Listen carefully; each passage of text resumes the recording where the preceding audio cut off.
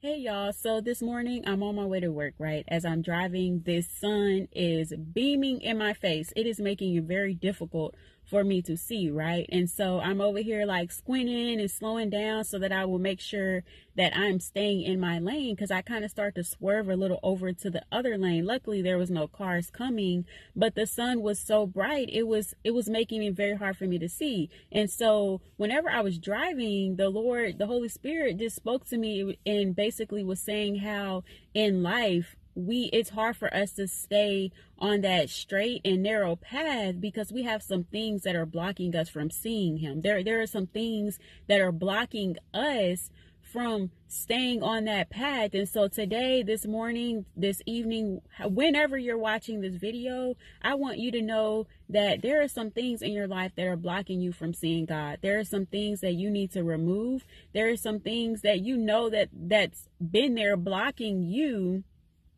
from just doing what God has called you to do, but you don't want to move those things. You're so comfortable where you are, but you got to move those things because narrow is the way. You have to stay on that straight and narrow path, because if you don't, you're just going to go down a whole different path that God doesn't want you to go down. You're going to go through like the children of Israel in the wilderness. They had to go, they prolonged this whole journey because they didn't listen. They wasn't obedient. You got to be obedient to God, and you just have to stay on that path, because if you don't, that sun is going to keep on blinding you. It's going to keep on blocking you from seeing what you're supposed to see and do what you're supposed to do. So today, this morning, this evening, just stay on the straight path, because God has plans for your life. He has plans for your life that only you can fulfill. So you have to stay on the path. You have to stay and do what God has called you to do, because those things don't matter. That's blocking you, they don't matter. God is what's important, and you have to do what God has called you to do. No more procrastination. No more procrastination. No more just saying you're going to wait till tomorrow, because like in my other video I said, you don't know when you're going to die. We all have a time here on earth, and you have to make the most of it. You have to do what God has called you to do. So don't allow those things, those distractions, that sun to block you anymore. Today needs to be the day where you say no more blockage. You're going to stay on that path, because you don't want to get on that wide range. You want to be where God has called you to be, because on that broad path, that leads to destruction. That's what the Bible says. It leads to destruction.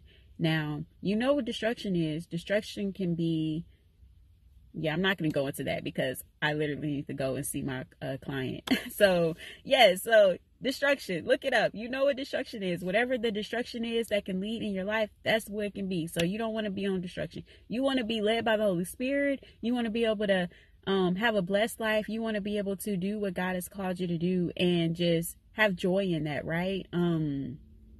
And you want to taste and see that God is good. God is good. And you stay on that path, you're going to see that God is good. Even though difficulties may come, he's good, And so I believe in the Bible, it says, but in Psalms, I think the verse of the day for today is Psalms 34.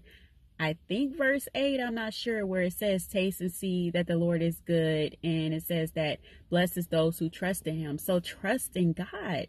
You want to be blessed? Trust in God. Trust in him, because you can trust him. He ain't gonna lie to you. He's gonna lead you on that right path. So stay on that path and trust in him and taste him. Guys, taste him. He's good. Think about your life. Think about all that you've been through, all that you're going through. God is there with you. He's never leaving you nor forsaking you. So yes, that's what I'm going to do. I feel like I am about to start going on a whole nother thing. But anyway, so my whole point is to say that there are some things in your life that are blocking you from seeing God. There are some things that are blocking you from staying on that straight and narrow path, but don't let those things block you. Stay focused on God, pursue him, and do what he's called you to do. Bye.